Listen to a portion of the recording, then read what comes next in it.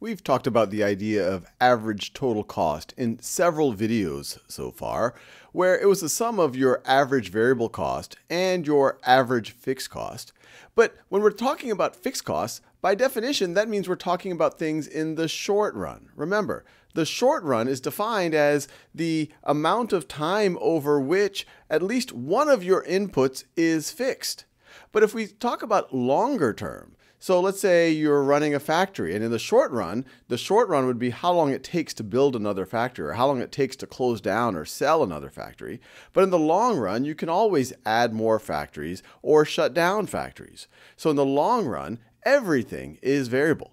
So what we're going to do in this video is think about how the average total costs that we've studied in previous videos, which were actually short-run average total costs, how those relate to the long-run average total cost. So let's imagine that we are trying to open up a food truck business.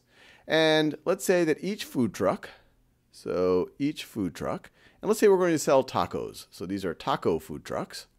And so each food truck can optimally, I'll just write it like that, serve 100 tacos per day.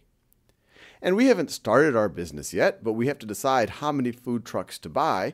And we do some market research, and we feel pretty confident that we're going to be able to sell 200 tacos per day. So we're going to target 200 tacos per day.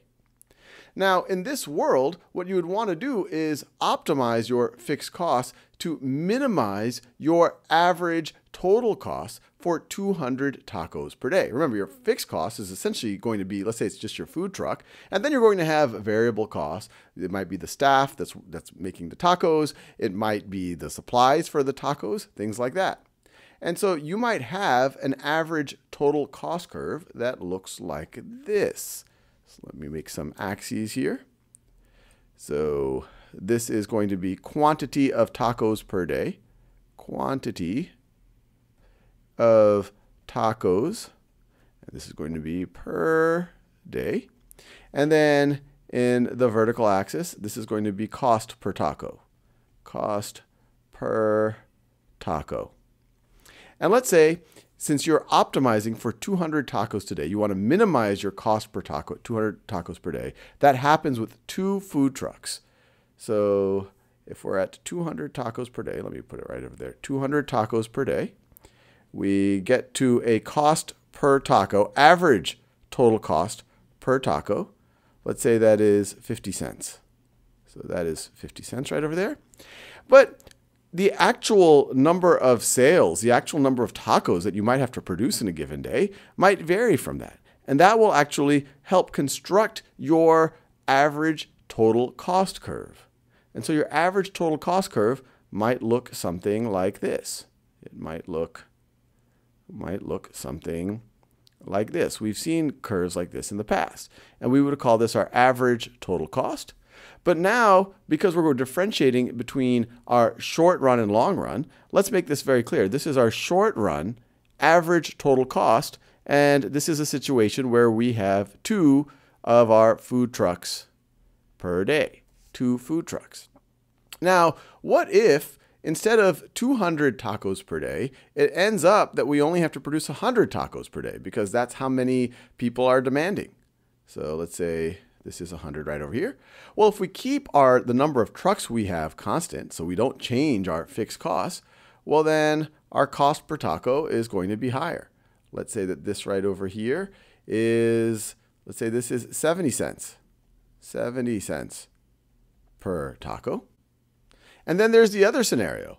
Let's say that our tacos sell better than expected. Let's say that we need to somehow produce 300 tacos per day.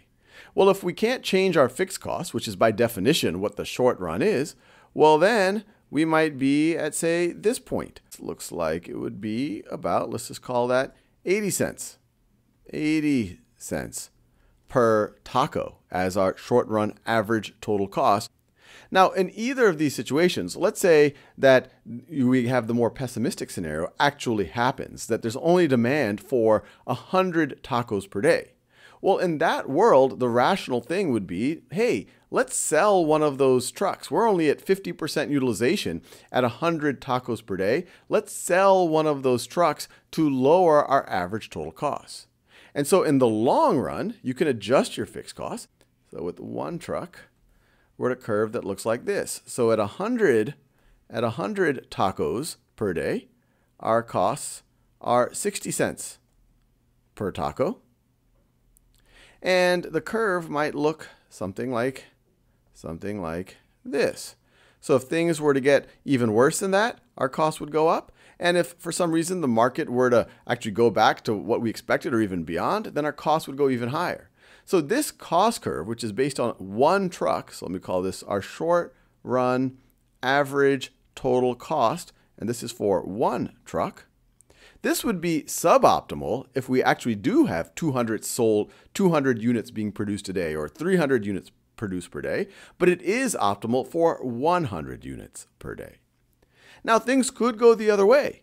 You might start with those two trucks that are optimal for 200 units per day, 200 tacos per day, but you're in the world where people want to buy 300 tacos per day, and 300 tacos with two trucks is not optimal. So in the long run, you order another truck and maybe it takes a couple of months for it to show up and be outfitted and whatever. But once you get that third truck, now you can optimally serve 300 tacos per day. And so you might be in this situation. So if you get another truck, you could have another short run average total cost curve that looks something like this right over here. So this is our short run average total cost curve. And so this is when we have 3 trucks. And remember, the short run is when at least one of your inputs is fixed. And in this one, for the simplified model, we're assuming that input is the truck, that everything else is a variable expense. Now, when you look at this, it helps us think about a long run average total cost. What would that be? Well, in the long run, we can change the number of trucks we have. And if we can, in the long run, we can change the number of trucks we have, we would always be picking the optimal number of trucks for the quantity we're producing. So in the long run, we would want to be at that point. So if there's only 100 that we need to produce a day, we would only use 1 truck. If there's 200 produce a day, we would use 2 trucks and be at that point. If we need to produce 300, we would have 3 trucks and be on that point. And so your long run average total cost curve would be connecting these dots. And so it would look something like this. And some of you might be thinking, well, but this situation right over here is where you have 1.5 trucks. What's the deal with that? But in the long run, you might be able to get a custom truck size that is 1.5 times as big as your typical truck or 2.5 times as big as your typical truck.